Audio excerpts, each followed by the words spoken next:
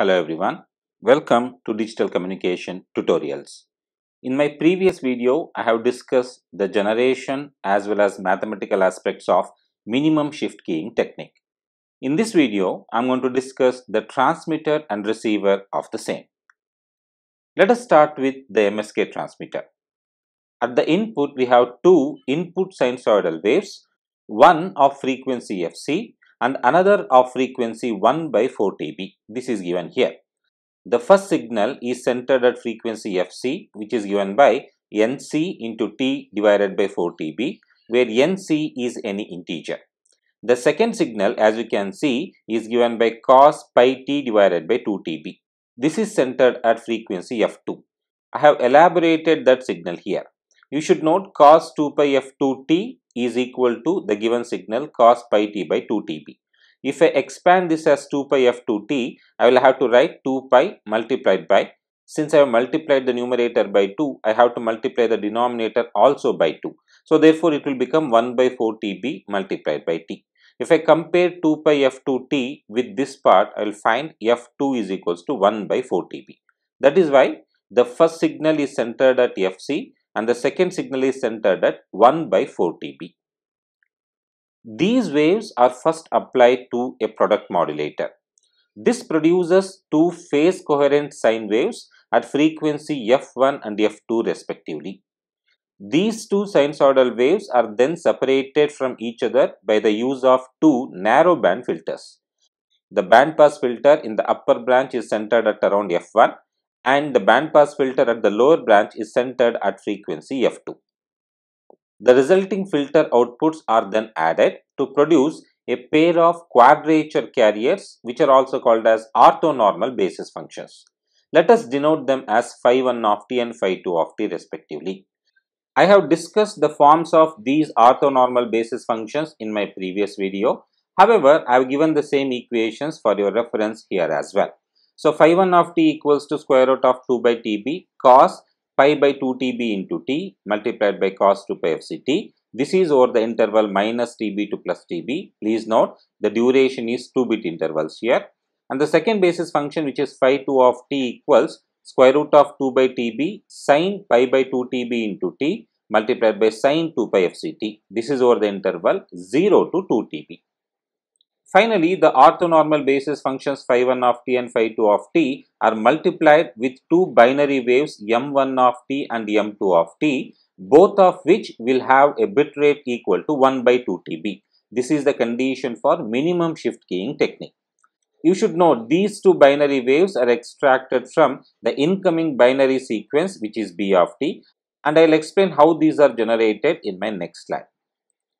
Lastly, the multiplier outputs are simply then added to create the MSK wave. So, the MSK wave is given by S of t equals square root of 2Eb by Tb cos theta of t multiplied by cos 2 pi Fct minus of square root of 2Eb by Tb sin theta of t multiplied by sin 2 pi Fct, where theta of t is equal to theta of 0, that is the phase of the transmitted signal at time t is equals to 0, plus or minus pi divided by 2 Tb into t over the interval 0 to Tb.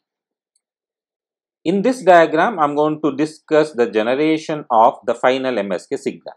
We start with the binary input sequence, which is 11010000. In my previous video, when I was discussing the mathematical aspects of MSK, I have discussed the phase trellis as well as the phase tree diagrams. As per that discussion, every time there is a symbol 1, the phase of the transmitted signal increases by pi by 2, and whenever there is a symbol 0 at the input, the phase of the transmitted signal decreases by a value of pi by 2. You should note that these phase additions are a modulo 2 pi operation. So, starting with the very first bit, we have 1. So, from 0 Tb to 1 Tb, we have a pi by 2 phase increment, and from 1 Tb to 2 Tb, we again have a symbol 1. Therefore, the phase will again increase by pi by 2 radians. Therefore, from 0 to 2 Tb, the total increment in the phase is pi. That is why at 0 Tb, the phase is denoted as 0, and at 2 Tb, it is pi by 2 plus pi by 2. So, the phase is denoted as pi. Moving on, from 2 TB to 3 TB we have a symbol 0. So the phase has now decreased by pi by 2 radians. And we once again have a symbol 1 here. So pi by 2 plus pi by 2 is pi. This is what is given here. You should note, in this particular sequence we have taken the time interval which are even integrals of TB, that is 0 TB, 2 TB, 4 TB and lastly 6 TB. You can also note at this stage the phase is pi. So when there is a symbol 0, it decreases by pi by 2. So at 5 TB it is pi minus of pi by 2, which is pi by 2. And during this interval we have a 0 again. So it will be pi by 2 minus of pi by 2, therefore it is 0. So this is how you will generate the phase of the transmitted signal by considering the even integrals of the bit duration TB.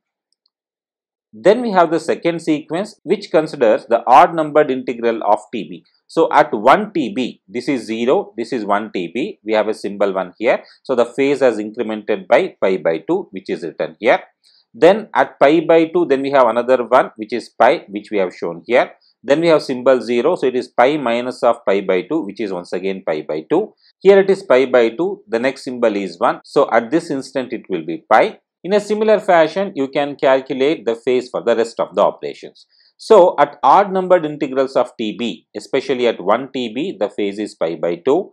At 3 TB, it is again pi by 2. At 5 TB, it is again pi by 2. And lastly, at 7 TB, it is minus pi by 2.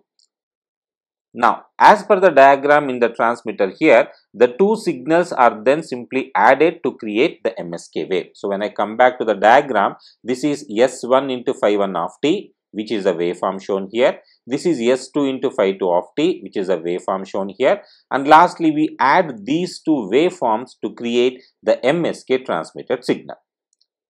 Let us now move on towards the MSK receiver.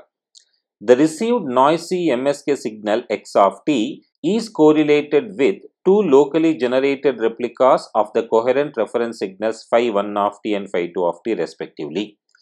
Note that in both cases the integration intervals is 2 TB seconds, because when I come back to the equations for the basis functions, you will note the basis functions have a duration of 2-bit intervals. Further, when I come back to the diagram and notice the integration carefully, I will note that the quadrature channel is delayed by 1 TB seconds with respect to that in the in-phase channel. We know that a multiplier followed by an integrator is nothing but a correlator. So I can identify that I have a correlator in the upper branch as well as in the lower branch. We have already learned that a correlator creates a coefficient, and let the coefficient in the correlator in the upper branch be denoted by x1 and the same in the lower branch be denoted by x2.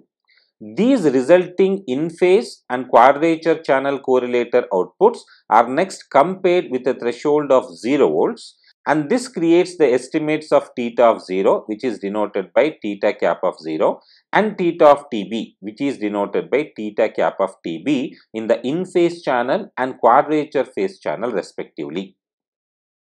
Finally, these phase decisions are then interleaved so as to reconstruct the original binary wave with a minimum average probability of symbol error. Now, how is this reconstructed? This is done by using a simple decision rule. The decision rule is already discussed in my previous video. Anyhow, I am going to discuss the same here because it is relevant here. We say that if the estimates theta cap of 0 equals to 0, and theta cap of TB equals to minus pi by 2, or alternatively theta cap of 0 is equals to pi and theta cap of TB is equals to pi by 2, then the receiver will make a final decision in favor of symbol 0. This is very clearly understood by just noting what is the phase change between theta cap of 0 and theta cap of TB. If it is decreasing, then that means the decision is to be made in favor of symbol 0. Here it is 0 to minus pi by 2, there is a decrease, and here it is pi to pi by 2, once again it is a decrease. Therefore, decision made in favor of symbol 0 would be correct. On the other hand, if the estimates theta cap of 0 is equals to pi and theta cap of TB equals to minus pi by 2, or alternatively theta cap of 0 equals to 0 and theta cap of TB equals to pi by 2, then the receiver will make a final decision in favor of symbol 1. So here we have a phase increment between theta cap of 0 and theta cap of Tb. You should note pi minus of minus pi by 2 is still an increment in the phase, and 0 to pi by 2 is also an increment in the phase. Therefore, the decision made in favor of symbol 1 would once again be correct. Right. That is about the discussion on the transmitter and receiver of minimum shift keying technique. If you like this video, kindly press that like button and subscribe to my channel for more videos on digital communication. Thank you for watching. Have a good day.